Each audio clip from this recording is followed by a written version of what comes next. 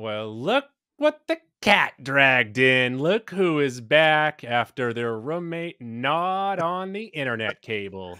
Good. I'll tell you what. And this doesn't. This is. We were just talking about first world problems off the air. It's a very first world problem. For months, if not years now, my internet will just shit out for like 5 minutes at a time, twice a day. Usually happens between like 3 and 5 o'clock in the afternoon, and then again late night, like sometimes between 10 and midnight, for no apparent reason. We had someone come out a couple years ago, put some sort of filter on the line going into the modem, claim that would fix it. Never did, but we just kind of learned to live with it. The other night, as we were getting ready to record, the internet just stopped working altogether. Not for 5 or 10 minutes, for almost 5 hours. And I was like, this is patently outrageous. Like, there was no outages in the area. It just was very specific to our home. So it ended up kicking on later on in the evening, well into the night. So I set up an appointment with Comcast. Lady comes out tonight. Very nice, very nice. She went out of her way to say that the filter that the other guy put on might have been the reason why it's been happening. So I'm like, I don't know. It was like happening before. So she said everything's good. I don't know. Internet seems to be fine right now, but it's a very first world problem to lose internet for like 20 minutes a day. That's for sure. Do you think that either your mother or father has parental controls on your house and is just trying to take you off the internet Yeah, for a little it while? might be that. It's just very frustrating. I've sort of learned to like time it. Like certain times, like, all right, I'll go in the shower. All right, I'll eat now because I know we're gonna lose internet for 3 minutes or something like that. But sometimes when you forget in your middle of an intense show and the internet just shits out, you're like, motherfucker. And we live in a world such as the world we live in is so internet driven, and the home I live in, we don't have cable. I mean, it's sort of one and two with the internet, anyways. But when you lose internet, it's almost as bad as losing power. Like you could bury yourself in your phone, but like you got nothing. You got absolutely nothing. Yeah, I have one television and like an older television in my house that does sometimes lose internet while every other thing in my house is absolutely fine. It doesn't make any sense to me. Like, I just can't grasp onto it. Other first world problems that we have here is today my wireless keyboard stopped working, and it was just a real hassle having to have my laptop open while looking at another screen and trying to figure out, like, hey, which way am I dragging this onto this screen and that onto that screen? And Yeah, yeah. I don't like the feel of my ThinkPad laptop. Sure, sure. So basically, between our first world problems and our sicknesses over this last week, it's been a tough week for Mac and Goo. What idiot did you have filling the other day? I had Keith on, Oh, all and right. I pointed out to him, it's like a Twilight Zone episode right now. Yeah, right, right. He also did an amazing impression of you. I'll post that on social media. Good enough. And speaking of Keith, he is a New England broadcaster. What a fucking transition you just had Yeah, there. And wow. in New England What do right you now, work in news? big news in New England, hot off the presses, is that after 70 years, which fucking blew my mind, but Bob's, I'm not talking Bob's Discount Furniture, but the Bob's stores that sells clothing, shoes, etc., Oh, will be closing their okay. remaining 21 stores across our 6 great states. Mac, what is your hashtag Bob's memory? I used to go to Bob's every year, leading up to Back to school. school? Yes, Back to back to school school shopping? shopping. Yeah, get everything Woo! at Back to Bob's. school Bob Bob's is shopping, great. Mac and Goo. Yeah. Wow. Before you clarified, I thought we were talking about Bob's Discount Furniture. So Bob's Discount Furniture means nothing to me. Bob's the store with everything means everything to me. Unless Bob's Discount Furniture wants to sponsor us, they can go eat shit. I remember specifically it was either freshman or sophomore year of high school. Probably sophomore, because I would have had more confidence in this. I remember buying for like my A1 shoes. You know, you always have a Yeah, couple pair of shoes, but my new A1 shoes at the end of the school yeah, year was a pair of white Echoes with red laces and the silver Echo logo on the side. And that coincided with my new one strap backpack, a black and red woo! Echo backpack. And I thought I Wow. was the coolest kid on the block. So you said that were you confident in this look Oh, or yeah, were you no doubt. concerned? Okay. Confident. I don't That's why I think it must have been sophomore year, because I don't think I would have done it for freshman year. I didn't know what to expect for freshman year. Played a Yeah. little more conservatively. Sophomore year, you're fucking de bella de ball. Well, back to school shopping everywhere was always a little bit of like, is this 2000 and late? Right. Am I getting in on this Am I too on a late? trend or am I past a trend? Or am I doing something that is gonna get me ridiculed? Yeah, a Like, lot of one that. year, and I thought this was a great idea. I bought 2 pairs of K-Swiss shoes, the Oh, exact man. same pair. Yep. One was white, one was black. Sure, sure. And when I wore the black pair, people thought that I went emo. I think my biggest one, this wasn't a hiccup. I think I was on it. 7th grade, I bought a visor, a Nike visor, which I enjoyed. Which you would wear backwards and upside down. Yep, no doubt, especially on field trips. And then also I had a Nike puffy vest that was reversible. It was red on one side, like a dark charcoal gray on the other. All over the trends. Rough. Rough. That one's rough. There might be a photo of us in either 7th or 8th grade, and it might be both of us doing this, where we had backwards, upside down visors going to Canopy Lake Park. There was Final day of also, school. this was 7th grade, I think. I remember showing up to school on the first day with a short sleeve button up, and the short sleeve button up had flames coming from the bottom of the shirt. We called him Guy Fee Mackey. And I remember our pal Stefanos Galouzis had the same fucking shirt. So number one, I was mad that he had the same shirt, stole my swag. Number two, looking back, I'm glad I was not the only idiot there.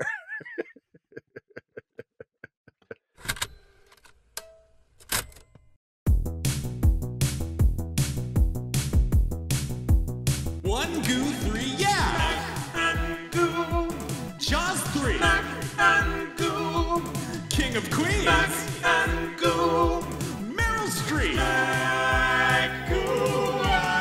Entertainment. I'm Goo. And I'm Mac. And we are the Mac and Goo program. We bring you $300 million.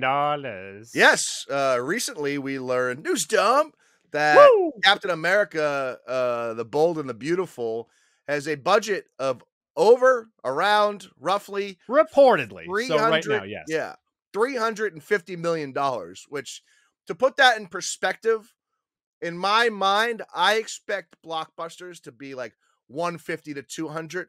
Most movies are 50 to 100. A lot of small, like A24 movies might be 25 million. 350 million those is above and beyond most movies ever made. Well, when compiling this list, it's pretty much, if it is a tentpole movie, it is a movie that they are guaranteeing to themselves will be a $1 billion movie. They're fine with doing a $300 million budget.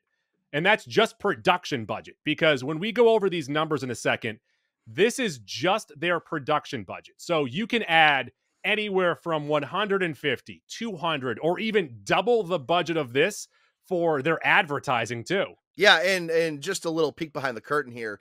Some of these are older movies that have been adjusted for inflation. So not technically 300 million at the time, but the equivalent of what 300 million was then. And going through this list, so it cuts off. What's today's topic, by the way? What's today's topic? Right.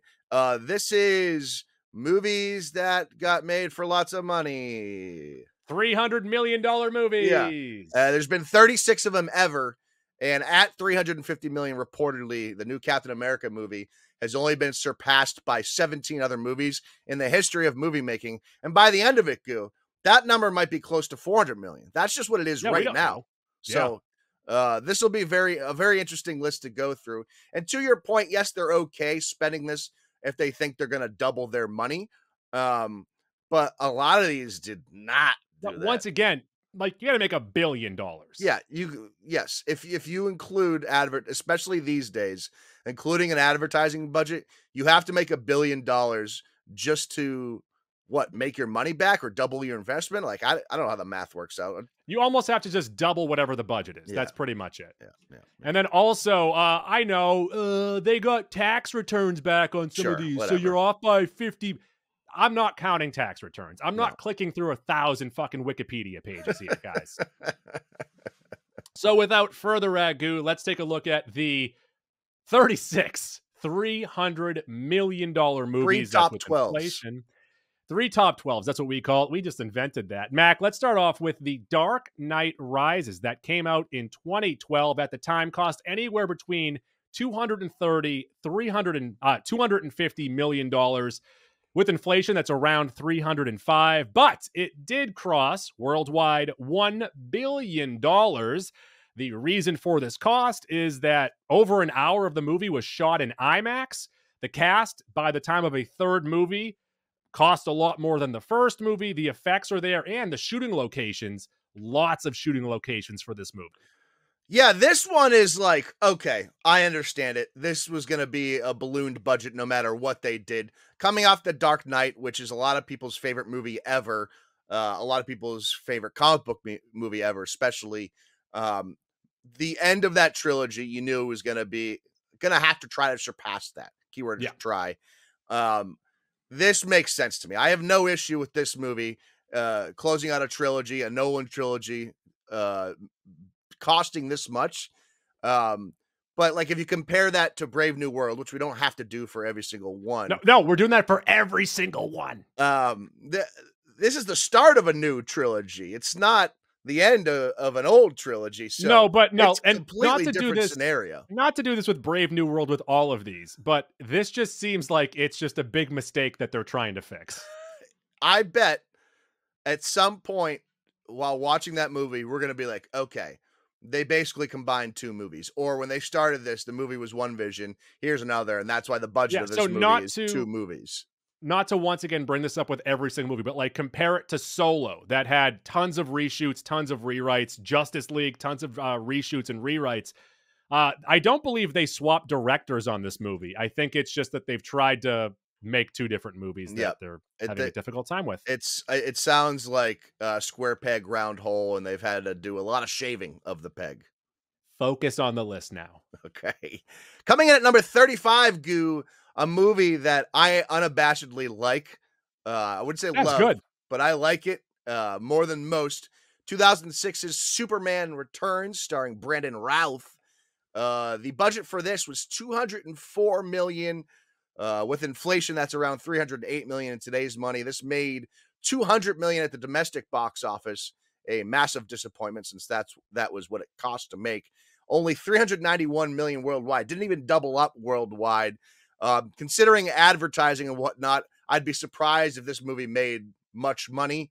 Of course, directed by Bryan Singer, who probably got this based off the X-Men movies. Mm-hmm. This movie didn't do well. I actually think this movie is pretty decent. I don't know really. So it is, I believe, a continuation of the Reeves movies, right? It's supposed to be the same character. So, yeah. So I guess maybe that's where they lost people. But Kate Bosworth played Lois Lane.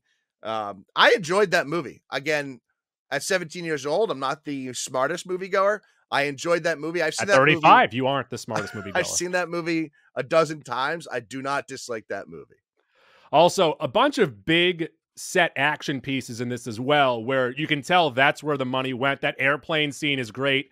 And speaking of big action scenes, they actually cut a $10 million scene that they filmed, did the whole thing for, and they said it doesn't fit into the movie, and that is Superman returning to Krypton. Yeah, that's interesting because obviously we know the theatrical edit of that movie.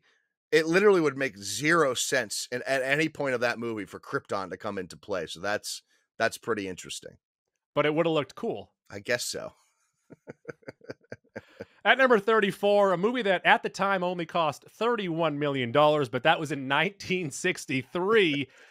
And that is Cleopatra, the movie that almost bankrupt Hollywood.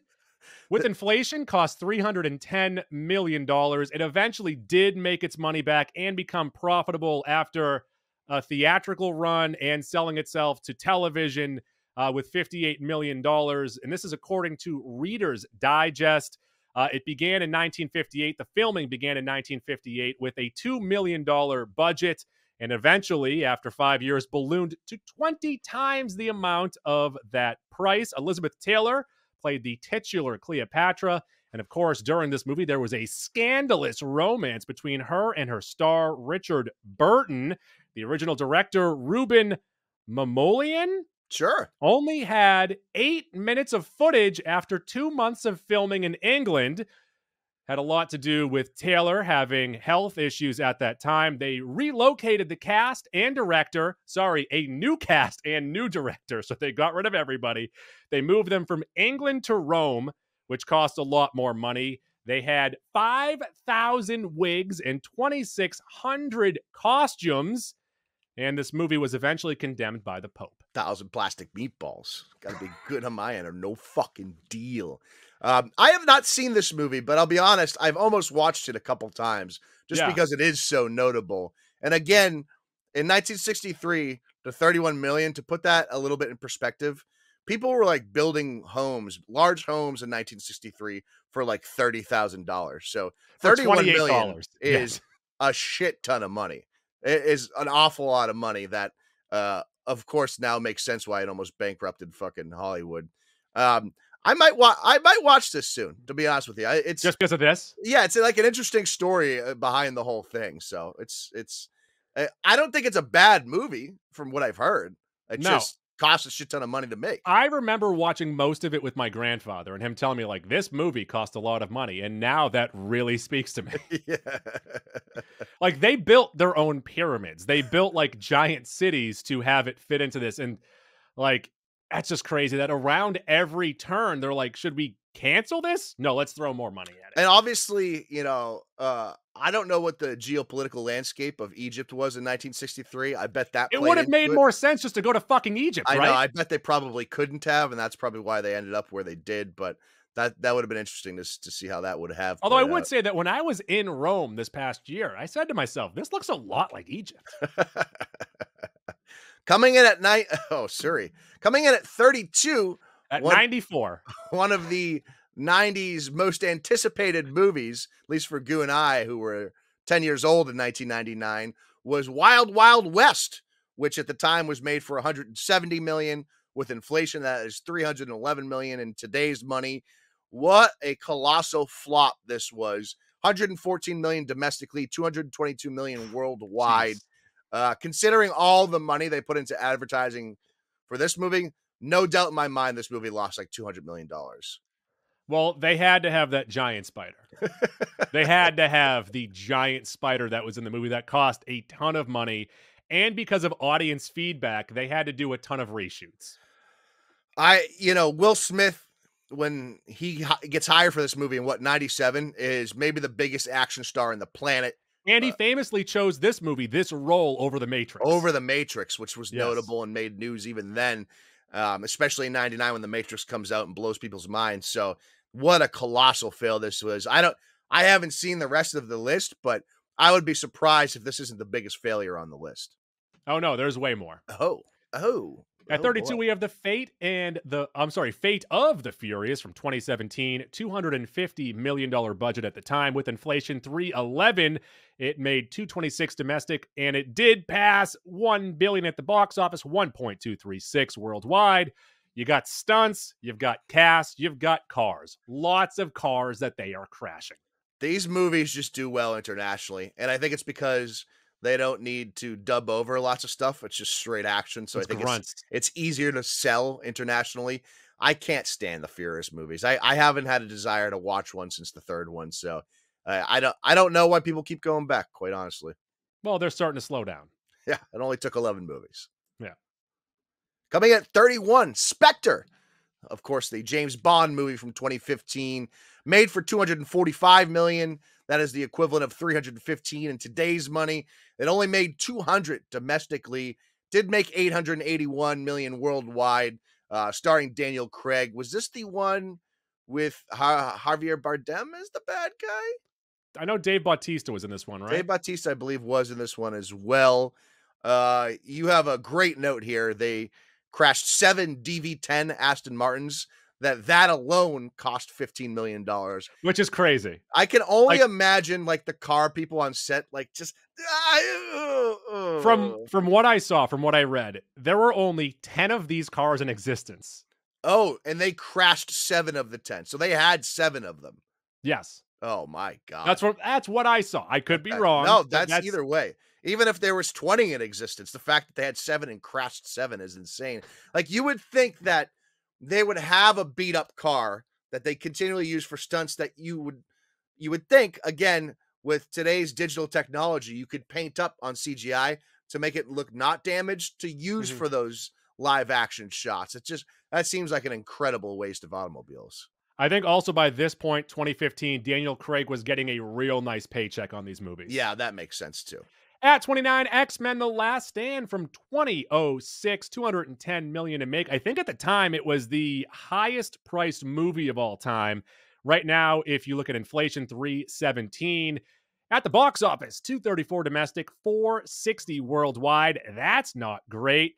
The visual effects were done by 11 different companies. That was a huge issue with the cost. And by the third movie, the cast was quite expensive.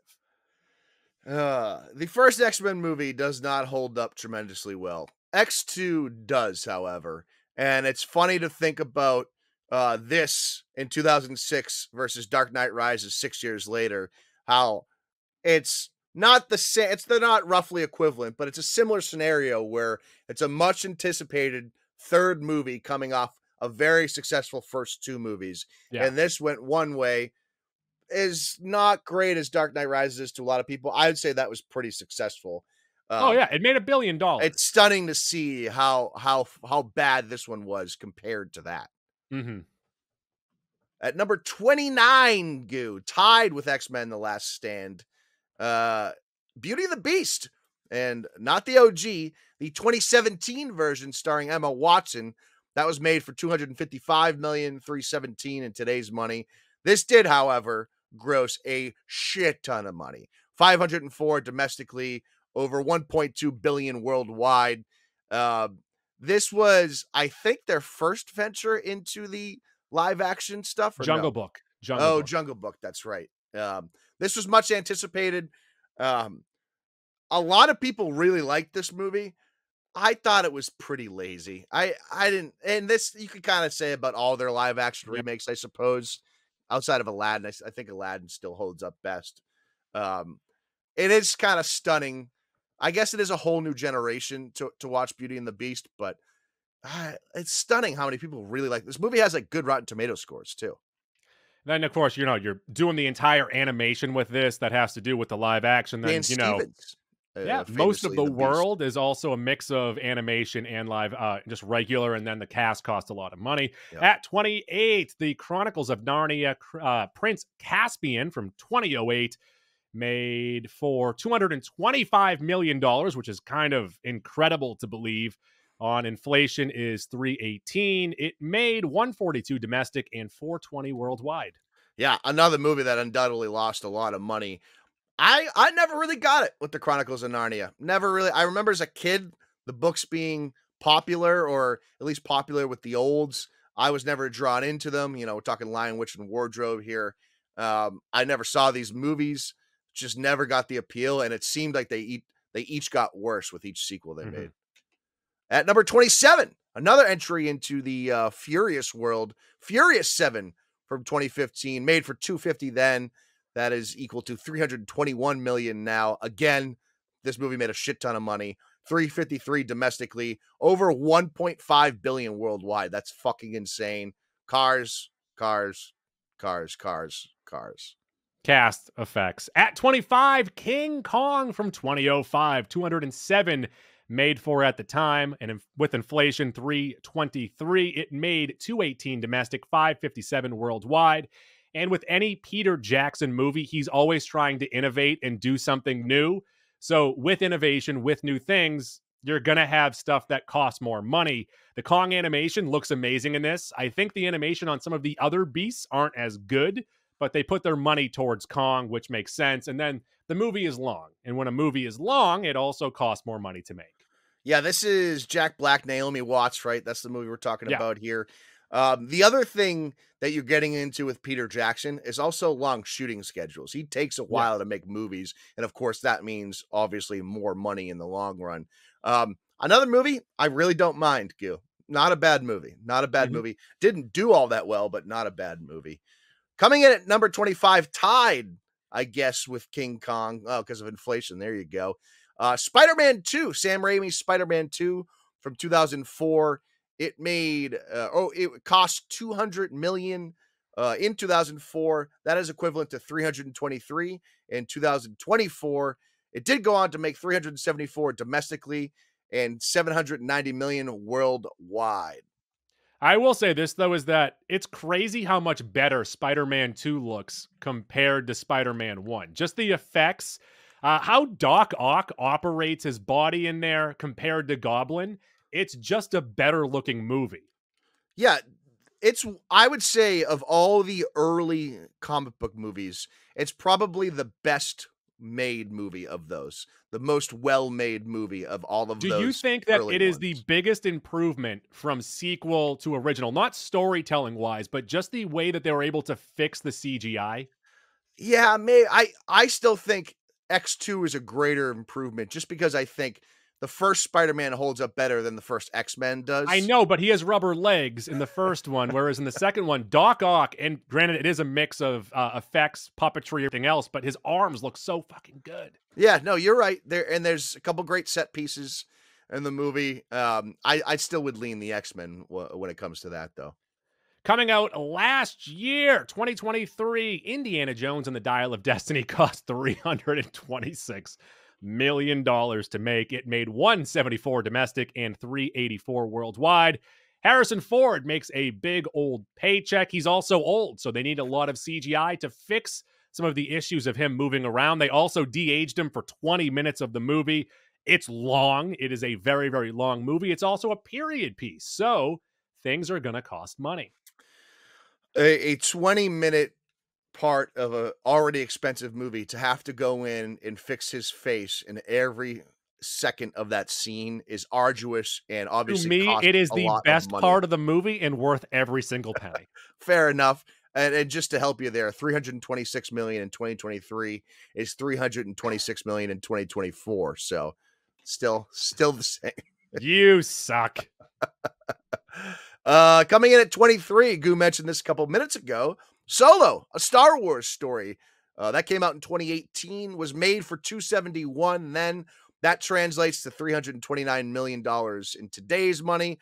This was a colossal flop, especially in terms of Star Wars money. 214 domestically, 393 million worldwide for a Star Wars movie. Yeah, because this came out in the middle insane. of the sequel trilogy, I believe, right after Jedi.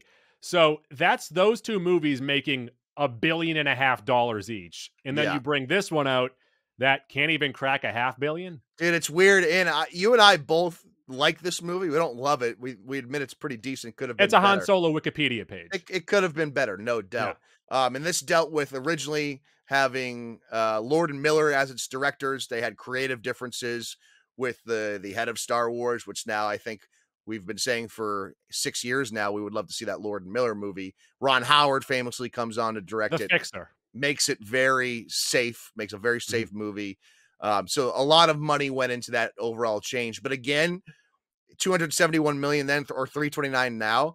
With a Star Wars movie, you're expecting to make triple that no matter what. And the fact that it barely didn't even make 400 million worldwide is insane. At number 22, Batman v Superman: Dawn of Justice from 2016 cost $263 million. Today's money, that is $334 million.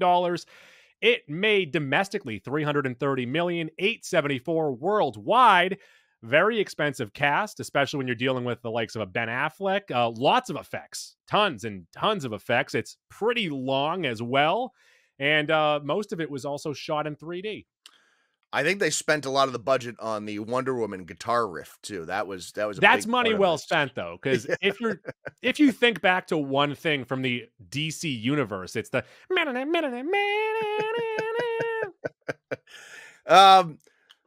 tough to say anything new about BVS that hasn't already been said.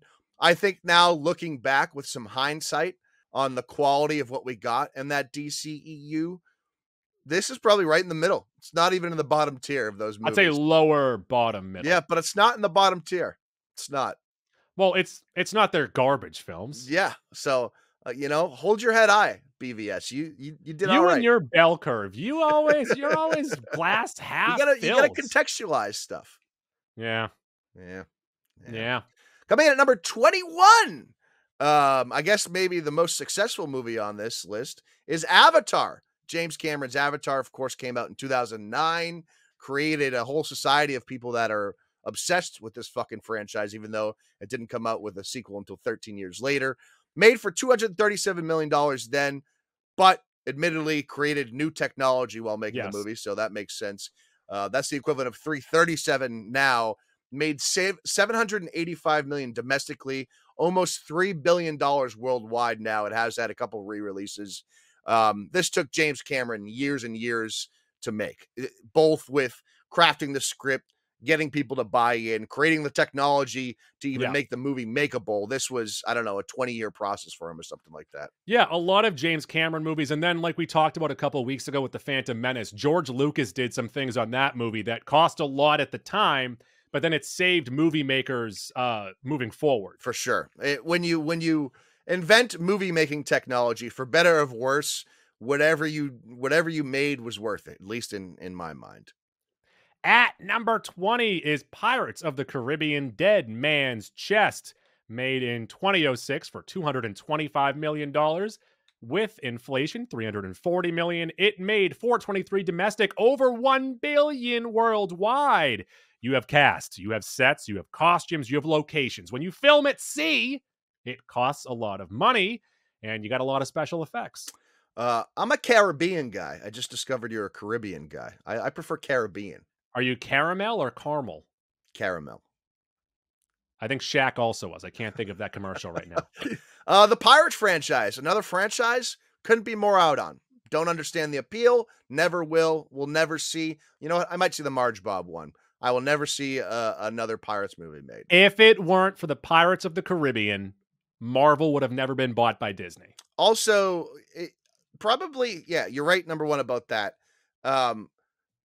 Oddly, like this weird thing where they created a movie franchise based off a ride in their theme park, and it was so massively successful. It's fucking insane that happened. And then I don't know. So as a kid, I remember going to Disneyland. Still haven't been to Disney World, but when I went back, the Pirates movies has been made in between, at least two of them, and they went in and added a Johnny Depp character in the ride after the fact. So they should. That's a nice little fun fact right there. Number 19, the best movie on this list, the one I am most excited to talk about, is Waterworld.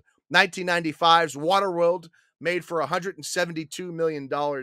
Then that is the equivalent of $344 million now. Insane. It made under $100 million domestically, 88 Eric Lindros. It made 264 total worldwide, a colossal failure in terms of it eventually did make its money back going to cable. So keep that in mind. I have watched this movie, I don't know, 130 times on cable TV between 1997 and 2015. I have seen this movie so many times, and I didn't realize people didn't like this movie until I got to college my freshman year, 2007. I don't remember how the fuck it came up or who was talking about it, but Waterworld came up, and I was talking about how much I liked Waterworld. More, I guess, the concept of Waterworld than anything, but I digress. Still, Waterworld. What's insane, though, is one of my friends was like, you realize that's like one of the worst movies ever? And I was like, fuck no, no chance. And 2007 was also right around the time where I think Rotten Tomatoes had been made, but it was slowly becoming more and more relevant in the movie industry. What's crazy, though, is that you famously dislike the Mad Max movies. Yeah. This is Mad Max on water. Infinitely better. Infinitely more intriguing. No. Boats in water, way greater than motorcycles and cars. All right, let's get into some of these costs. It has a floating city. I'm getting Where's into that. In Mad Max? They built a 1,000-ton floating island off the coast of Hawaii that was a 1/4 mile wide and used all of the steel from the island. If this was such a failure, why is the Waterworld attraction at Disney World, wherever the fuck that is, why is that such a big hit? Is it Universal? Yeah, Universal, wherever the fuck it is. More production problems. They filmed at open sea even after Steven Spielberg warned them not to. Said, don't do this. When you're at sea, you deal with storms. You deal with other things that you have no control over. Yeah, like orcas. Like orcas that were out to kill everybody. Speaking of killing everybody, a stunt coordinator almost died. Yeah, not only is the sea rough, when you're in the fucking South Pacific, that is also like the roughest part of the ocean. So that's not the greatest of decisions. Several people nearly drown. Yep, that also makes sense. Kevin Costner was going through a divorce and apparently at the time was a real bitch. Wow. The role called for it. He was just method acting. $65 million was the original budget. It then jumped to $100 million for realism. And then their shooting schedule that started at 96 days ballooned to 157 days, which brought the budget to 175. I challenge those that have not seen this movie to go watch this movie and tell me it's bad. I dare you. Well, we've already agreed that if fucking dare you Deadpool to. is bad, we're going to talk about Waterworld for all of August. Any of our listeners out there that have not seen Waterworld, which I'm sure is few and far between since it was on cable TV for 20 straight years, I dare to go watch this and tell me it's bad. Go right ahead, guys. At number 18 is John Carter from 2012, made for $264 million. With inflation, it's $350. It made $73 million domestic, $284 worldwide. Director Andrew Stanton. This was his first live action movie. They gave him a big budget movie to do. He had only done Pixar at the time, and he just tried to shoot a bunch of set pieces, giant set pieces. Some of them they didn't even use. Yeah, also playing into this was, I believe this was Taylor Kitsch's first massive movie role or starring role in a movie, and his co-star was her name escapes me. She also played Tyra on Friday Night Lights. These two are from Friday Night Lights. Were love interests on Friday Night Lights. Were love interests in this movie. This movie's not good.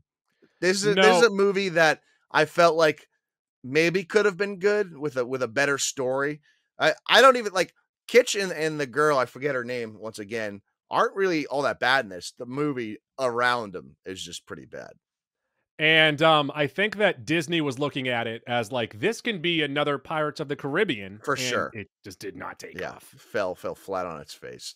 Coming at number 17, Harry Potter and the Half-Blood Prince. Is that part one, or I don't know. I never forget the titles of the last 2 or 3 of those books. 2009, made for $250 then, equivalent to $355 now. Made $302 domestically, $935 worldwide. This is, again, we talked about this a little bit at the top. Some of these movies, when you're getting to the end of the franchise and you're tying up the story, you just got to pay what it takes. There's no cutting corners when you're in the fucking 7th, 8th, 9th, 10th movie of a franchise. That just is what it is. This next one is really interesting to me because when I saw it, I'm like, really? This is what is at number 16 with inflation of all time. And that is 2010's Tangled, Disney's Tangled, which was made for $260 million with inflation. That is $363. It only made $201 domestic and almost $600 worldwide, which actually that's not that bad. It made its money back. It made enough for them to then go and make Frozen, Moana, and everything else. And speaking of those other movies, this movie changed its animation style midway through and reinvented a 3D animation technology that Disney then reused for those other movies. I actually specifically remember about this movie around when it came out or before it came out, them talking about the animation and the new style and them showing and zooming in on the hairs and how the hairs would move freely. It was made specifically for the hairs to make the hairs. Yeah. Yeah. And then like to your point has now been used in all of their movies going forward. So actually Tangled is obviously not a cult classic because it's a Disney movie.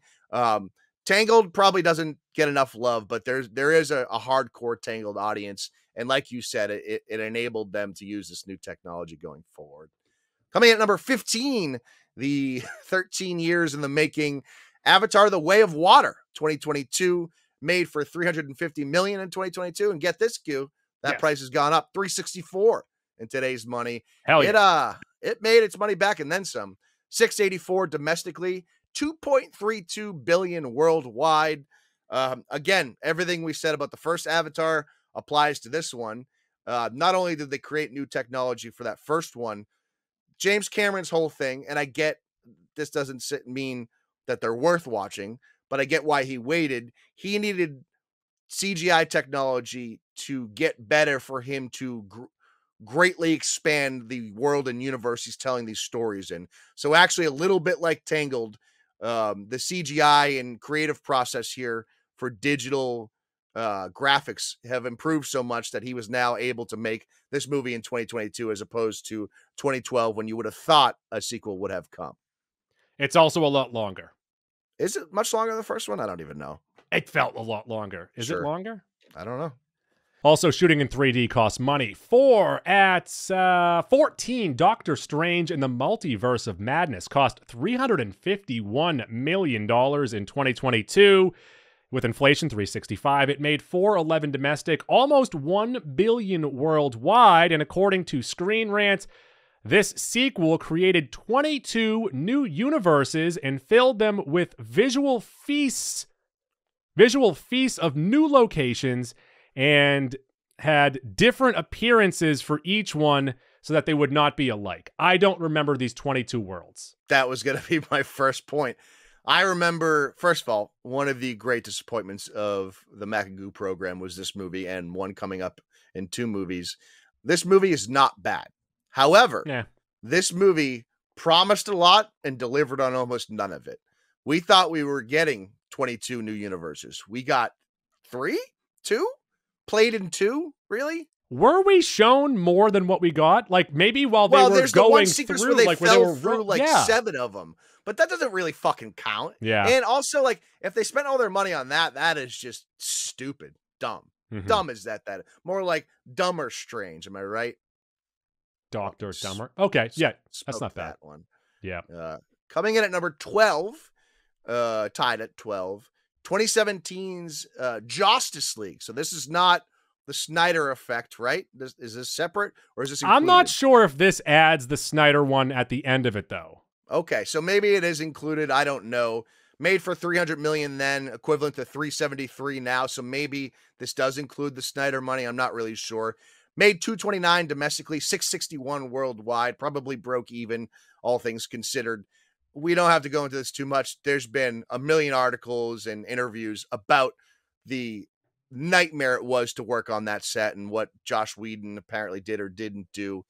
And then, of course, we got the Snyder Cut in 2020 or 2021, which, again, I would argue is actually worse than the Justice League. Either way, the amount of money and effort that went into those 2 movies did not produce what they should have in terms of what DC was looking for. Just colossal failure there. Yeah, and the movie started out with a giant budget. I think that Whedon only got about $25 million for his reshoots. And then the Snyder Cut later on got anywhere from $40 to $70 million. Mac, also at number 12 is Star Wars: The Last Jedi, made in 2017 for $300 million. With inflation, $373. It made $620 domestic and $1.3 billion worldwide. You are paying a pretty big cast. The effects look amazing. Say what you want about the story, but this movie might be one of their better looking movies. But when dealing with the new sequel trilogy, it's all rush production, so they're really paying to get these done. You know what? We should have made this point at the top. We kind of alluded to it a little bit, but when we talked about Solo at number 23, a lot of the reason why that movie did not get many theater goers was because of this movie right here, the year prior. You had The Force Awakens in 2015, I believe. That was a smash success, however way you want to cut it. Sure, it had its detractors saying it was too much like the original, yada, yada, whatever, fan servicey. They gave us something we really, really enjoyed. Still really like that movie. This movie comes out, and due to the lack of oversight for the people running Star Wars, blame whoever you want. I'll blame Filoni and Kathleen Kennedy. Rian Johnson was allowed to make whatever movie he wanted to make. He did that. I would say a great majority of fans really hate this movie. It does have its small, strong minority that say it's one of the better Star Wars movies.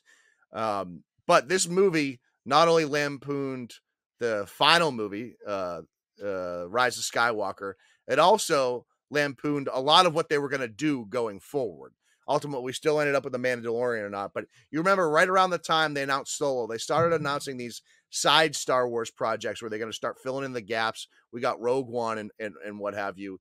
And this movie because it was so divisive, literally killed a lot of those projects. Now, we are getting a lot more now because they've had success in some of these side ventures. But man, this movie, I will always remember this movie because in my adult life, especially once we started the podcast, you know, a lot of times I just won't go see a movie I'm not amped up for. And therefore, I very rarely leave the theater not liking what I just saw or hating what I just saw.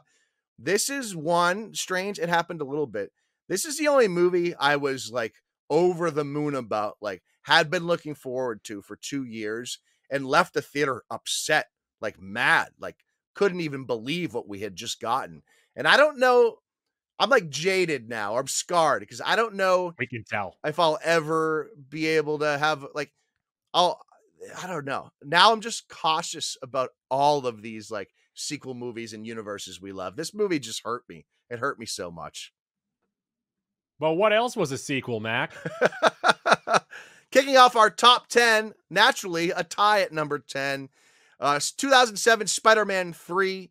This was made for $258 million. Today's money is $379 million. That's made $337 domestically, $896 worldwide. This made a shit ton of money because the first two movies were really fucking good. The second one was great. And this movie teased Venom. Unfortunately, this movie sucked. This movie, not great. Like X3 is a bad movie. This movie sucked out loud. This movie made me way more upset than X3 did. Like X3, you know what, is a bad movie, but it didn't make me angry the way this movie did. Yeah, this movie, of course, the third in a trilogy, so the actors cost more money once again, and they had to pay more on the effects. Now let's go on to the other number 10, which is Fast X, which is the 10th of the Fast franchise, made in 2023 for $379 million. With inflation, $379 million, $146 domestic, $705 worldwide at the box office. We have the rising salaries of the entire cast, the characters that have not only been around the entire time, but now you have the ones that have been around for 2 or 3 movies, 4 or 5 movies.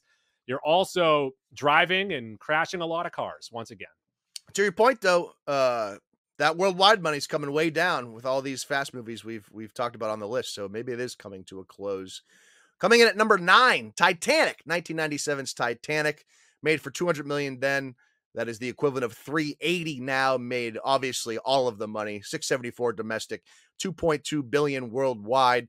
This was the first movie to cost over $200 million. I was wrong earlier. This was the one. There you go, which makes sense in the grand scheme of things. This is also the first movie I remember having 2 cassettes in the when you bought the VHS, which like Forrest Gump made it cool. I didn't remember Forrest Gump, but you're probably right. But Titanic's the first one I remember. This is also the first pair of tits I remember seeing. So pivotal moment here for Max Raxku.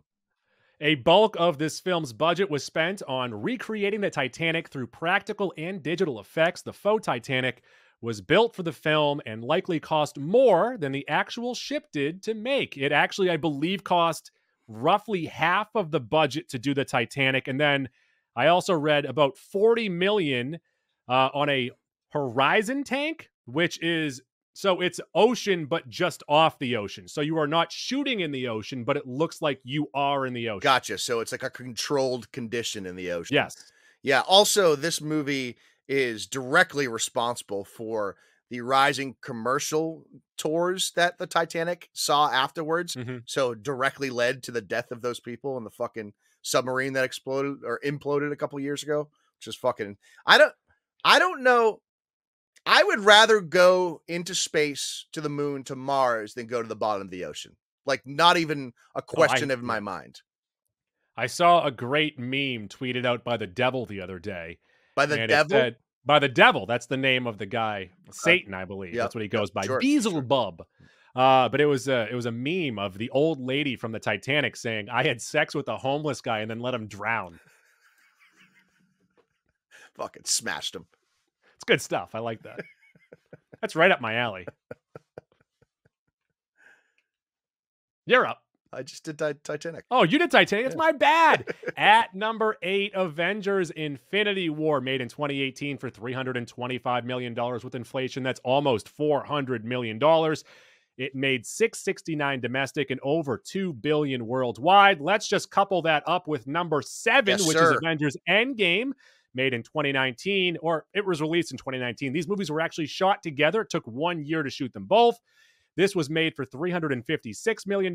With inflation, $424 million. It made $858 domestic, $2.8 billion worldwide. And when it comes to the costs of these movies, you are paying the main cast, the cast that has been around for a while, $15 million each. And then you get to RDJ in Avengers Endgame, who was making $75 million at that time. Worth every penny. And Yeah. together, and you really could talk about these as one movie.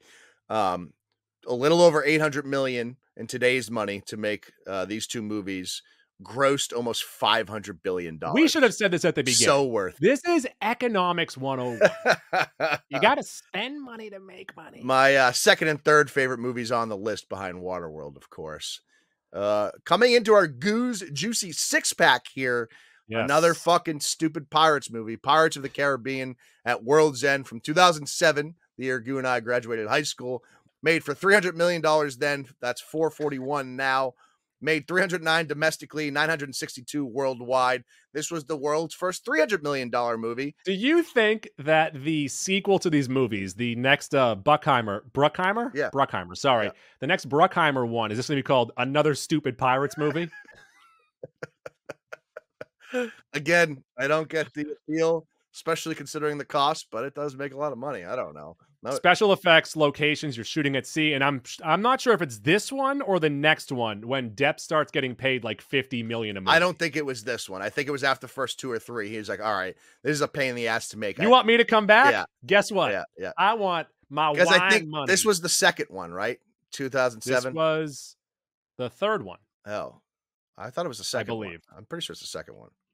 I don't know how years work, Doesn't really so I'm going matter. to say third one. Yeah, It whatever. really does not matter. At number 5 is another Avengers movie made for $365 million at the time. I believe they did get a big tax break on this. I think they shot it in Georgia. Beach state. Georgia. Georgia. With inflation, $469 million. 2015's Avengers Age of Ultron made $460 domestic, $1.4 billion worldwide.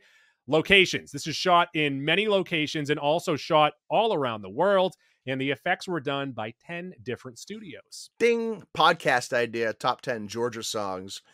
John Mayer's Why Georgia would be very high on my list. So Georgia has to be in the title? Maybe number one. No. Thematically has to be about Georgia. So can we do Peaches by the Presidents of the United States? Sure, why not? Okay. Age of Ultron is a movie that a lot of people were disappointed by, talk about as a disappointment. I was not then. I still hold this movie in higher regard than other MCU fans. I was not disappointed by this movie. Sure, it could have been better, but like we didn't have this weighing up against anything other than the first Avengers movie, and I didn't think it was that much of a drop off from the first movie. So maybe I'm a fucking moron. That might be true, but I like this movie, Goo. I think it's too much of, hey, look at this. Hey, guys, check this out. I'm a fan. I like to be serviced. Coming in at number 4. Surprised Force Awakens isn't on this. Oh, it is. All right. No, what are you talking? Don't spoil it. I'm surprised number 1 isn't on this list. I hadn't scrolled. Goo. I'm surprised Wayne Gretzky isn't on the list of best hockey players of all time. See, I like being surprised when I come out of the podcast. Goo. I just ruined it for everyone. Mac just showed off that he has not read through this list. Coming in at number 4, starting our Mount Rushmore, Star Wars: The Rise of Skywalker from 2019. Cost $416 then.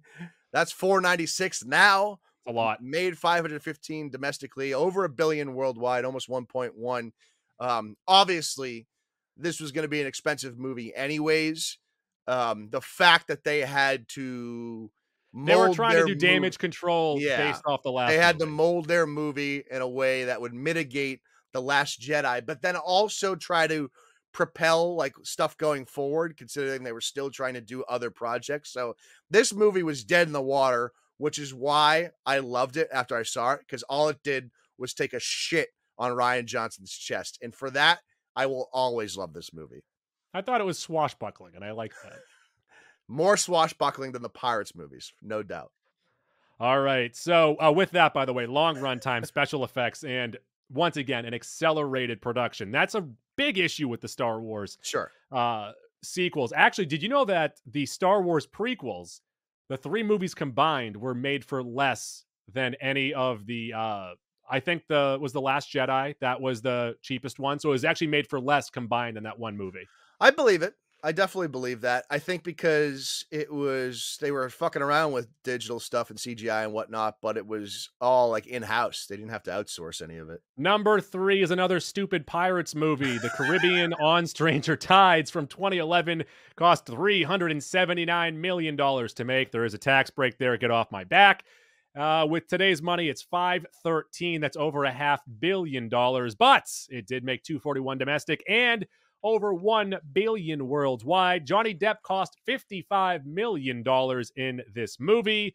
The set was at sea, and they shot this entire movie in 3D, which cost a lot of money. Seems like, if you ask me, a lot of the movies on this list were trying to copy Waterworld, but none of them could replicate the success of 1995. It seemed like out of the Waterworld. 37 movies here, 40 of them are Waterworld.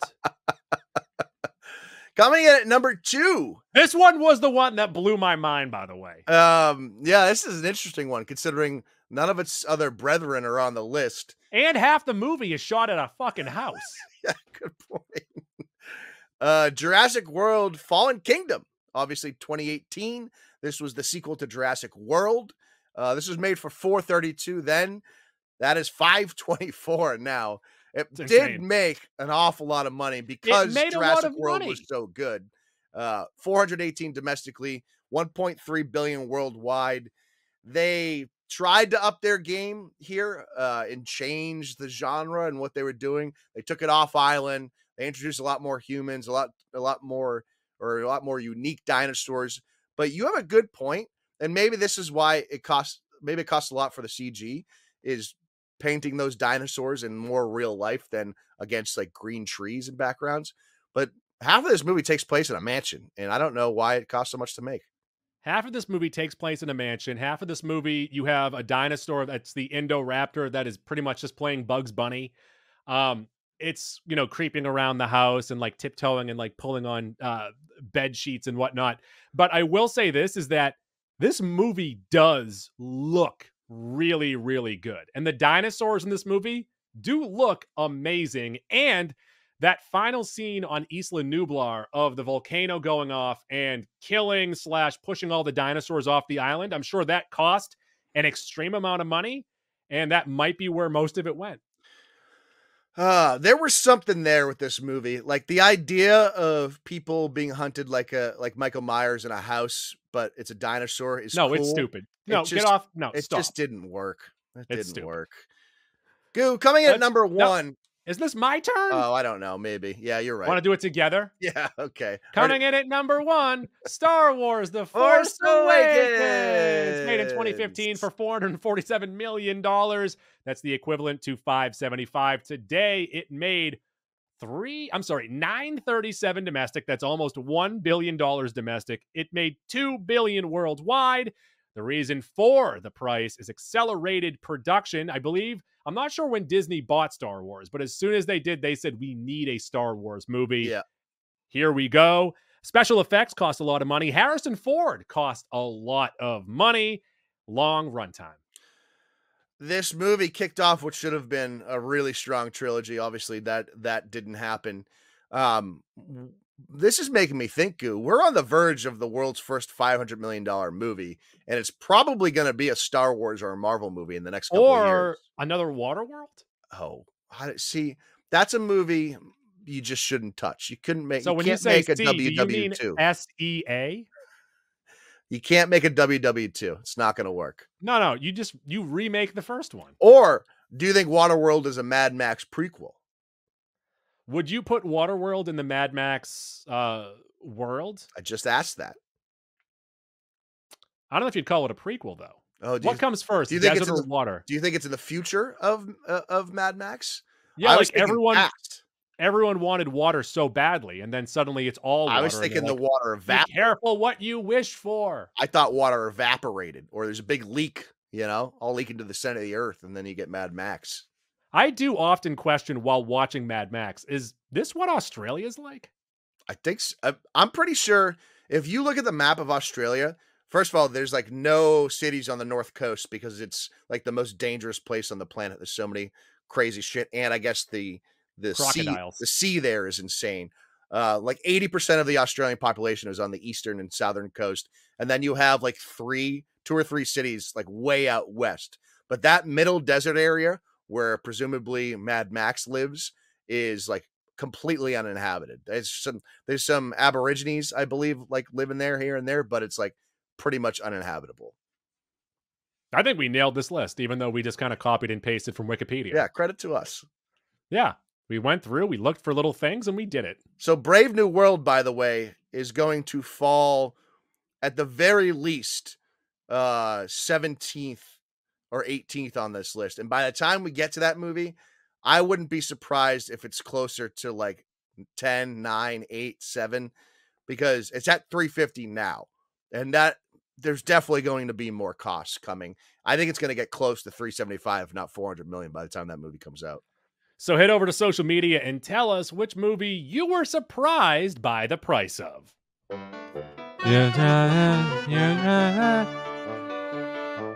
Let's get into Max. And Max, that could be anything. It could be a boat. And this week, Mac, I had COVID, so I had the house to myself for 5 straight days while my family went on vacation.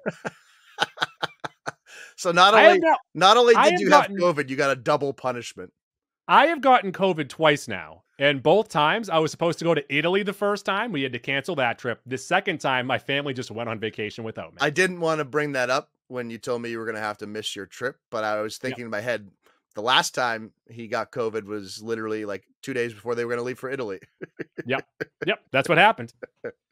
So this time I had a house to myself, and I just watched whatever I could find there. I saw Furiosa. I thought it was good. I'll get to it at some point, I guess.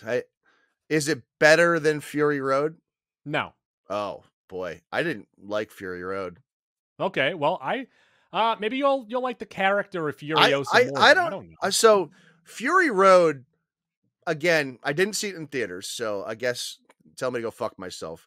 When I watched that movie, the whole runtime, I was like, did I watch the same movie as everyone else? Like, how did everyone love this movie? How did this movie win fucking 8 Oscars or whatever the fuck? You know what you might like about this one, though, is that you are a huge Hemsworth fan, and he is quite good in this. Okay. All right. He's a real good bad guy. Is there more dialogue in this than Fury Road, or is it similar? A little bit. Okay. A little more setup. There's more of a similar story than people just racing across the desert? I mean, they're still racing across the desert. She doesn't say much. He does ham it up a bit, which I think you'll enjoy. Okay. All right. Well, I also saw Godzilla times Kong. This is what we got, and I hated it. Oh. I could not. At so many points of this movie, I fucking hated it. I hated it. At points in this movie, I'm just like, I know I complain about the people in these movies, and I want to see more of the monsters. In this movie, I don't care about either. I don't care about the monsters nor the people. And while Kong looks really good, Godzilla looks really good, the bad monkey in this looked like shit. I kind of liked the bad monkey, to be honest with you. I didn't like it. And the baby monkey, too. The baby monkey looked like Dewey from Malcolm in the Middle. I'll tell you what, though. This movie definitely suffered from me, obviously, seeing Kingdom of the Planet of the Apes first. Before it, yep. Because that movie looks so much better than this movie does. But you also feel more for the apes in that movie. And you enjoyed how they communicated and how they conveyed their emotions. And this one, there's a lot of apes. Some of the apes are slaves. They have control over this dinosaur. I don't like it. I didn't like it. Yeah, I didn't think it was good, but I definitely didn't hate it as much as you. I can't. I said if you liked the prior one, you'll probably like this one. If not, don't watch it. I got this gauntlet. I'm feeling good. That's the way Kong talks in his head. I hated that, and I don't want to spoil anything, but when they're like, "Oh no," it's been out for months. They're like his arm. Luckily, we had something in the wings ready Luckily, to we've go been for if developing we-" Hulkbuster armor for Yeah, King Kong. I hated that. I hated that. Credit to Dan Stevens. I thought he was okay for the most part. Yeah, but- he actually was a good character. I agree. I also watched the full 6-episode season of Tires on Netflix. That is the Shane Gillis show. I would describe it as a worse Workaholics. I thought it was tremendously disappointing. I know Well, I was disappointed by it, but Yeah. I would compare it to like a mid-2000s Comedy Central show where the dialogue doesn't feel real. the hashtag Dork podcast. Both boys liked it quite a bit, and Mhm. I was confused as to why. This felt like it wasn't written enough. There was too much improv. Like they went into the scene with 0 written lines and they just let them figure it out from there. It just didn't work because to me, Shane is like his personality is too big for the other characters. I thought the straight guy, the GM of the store, sucked. And the I Dork did not boys, like him at all. Dork Yeah. boys really liked him. So that's the difference. Hashtag the difference between us and Dork. It wasn't bad. The show wasn't bad, but Shane Gillis's last special was fucking hysterical. So I had pretty high hopes for this, and it didn't meet those marks. I watched 2 YouTube video essays done by the account Folding Ideas. Both of these were 90 minutes long. One of them that just came out 10-ish days ago. You have was an called- you're like an 8-year-old kid just watching YouTube videos all day. Yeah, this was 90 minutes long, and it was called I Don't Know James Rolfe, Who the fuck is James Rolfe? the angry video game nerd. Okay. All right. I watched it. I was waiting for something explosive, and by the end, he was just telling everyone, it's a you issue. The reason why you don't like these videos anymore is because you've gotten older. That's it. He's not wrong. Kind of a spoiler. Yeah.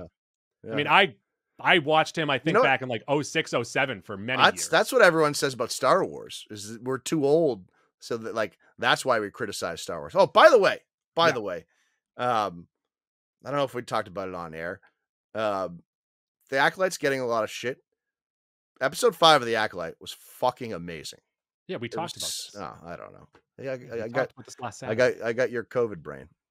That's all right. Speaking of that account, Folding Ideas, I watched a video he made 3 years ago talking about the Nostalgia Critics review of The Wall, which I remember watching at the time being like, I'm not watching any more of his videos. Of The Wall?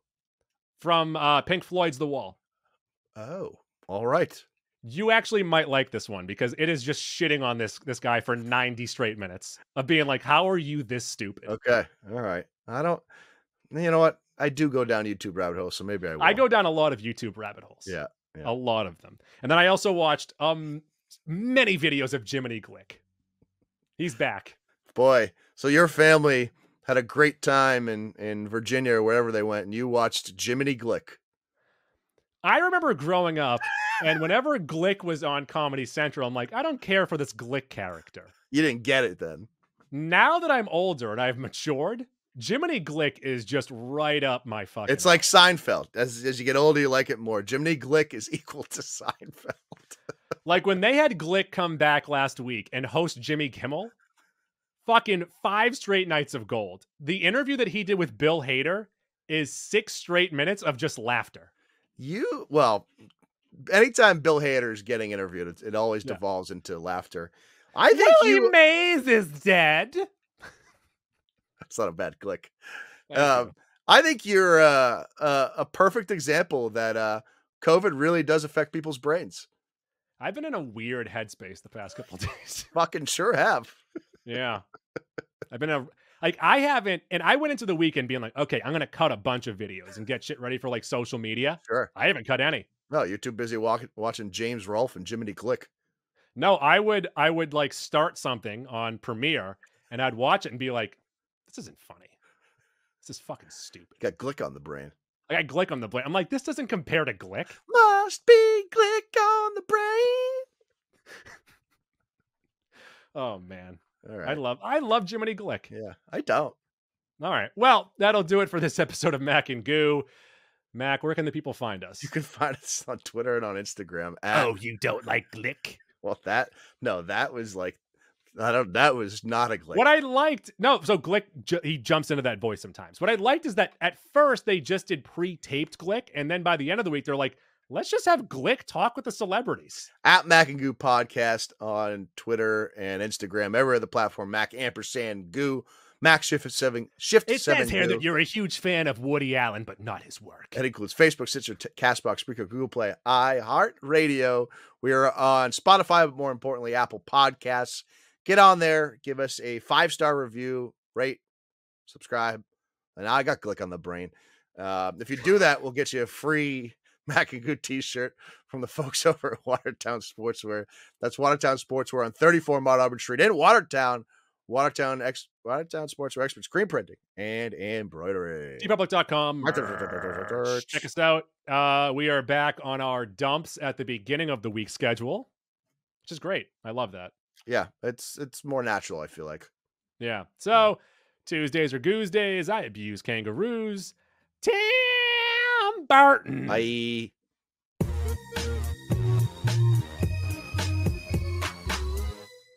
Please flip the cassette over to side B to continue the adventure.